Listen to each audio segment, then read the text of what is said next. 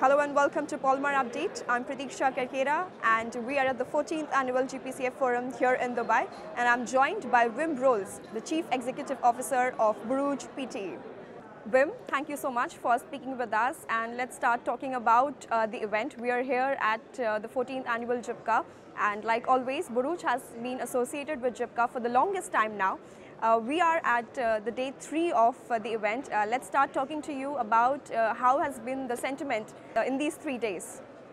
Well, I mean, GPCA is a very important milestone every year for our industry because it brings us all together. All the different players, basically on a global basis, come together, and we can exchange understanding of where we are going, what's happening, what are the key opportunities or challenges in the industry.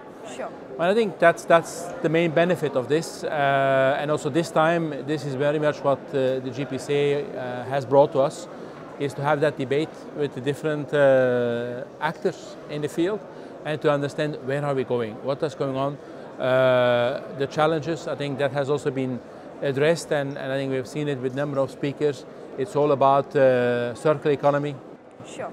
It's about trade barriers which are appearing and which are developing. It's about sustainability. And maybe the last one is about talent. And that's not only for, I mean, all these challenges are for the companies globally, not only for Middle Eastern operators. Is how do you get talent? Because young people are less inclined to study engineering, to study chemistry, but that's the people we need for the future.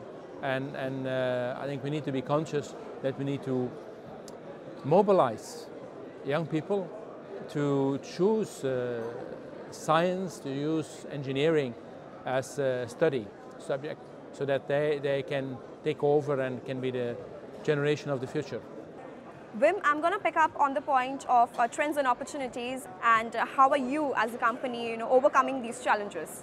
Yeah, I mean, sustainability as a whole is a number of areas we have to work on. But if we pick 2 important ones, one is CO2 emission, which is a challenge with the global warming. It's at top of the agenda for many discussions where we do, and we invest in reducing flaring, making our operations less energy intensive or more energy efficient. We control the way we use cooling water. So these are all the elements on how we drive sustainability in operations. We drive CO2 emissions in our transport, where we work together with our shipping partners to go for more efficient ships, which actually emit less CO2 for the same containers transported. Sure. We take it all the way down the chain up to the customer.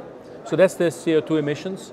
The second one is the plastic waste, which is a key challenge for our industry. I think it's very clear that having plastic waste floating around in the ocean or floating around in the desert is not a solution and is not acceptable.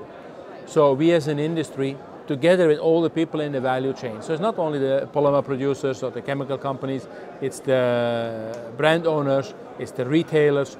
We need to work together on this. We need to work on different solutions that will make recycling easier, and that means innovation.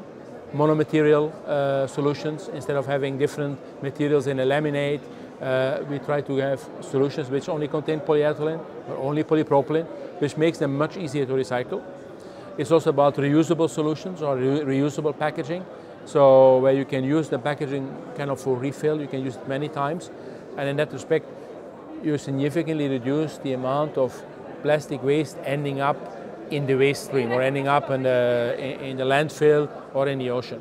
So this is a key area of focus for our marketing and innovation teams to make that happen. Wim, I'm going to leave you with one final question, and that is definitely going to be your message to the petrochemical sector. I think the main thing we keep in mind, there are a lot of challenges and we're living in challenging times, but it's up to us to create the future.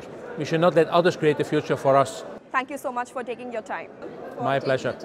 This was Wim Roels from Borouge talking to us exclusively about GPCA and of course about the petrochemicals industry. Stay tuned for more updates on the plastics and petrochemicals industry. Thank you.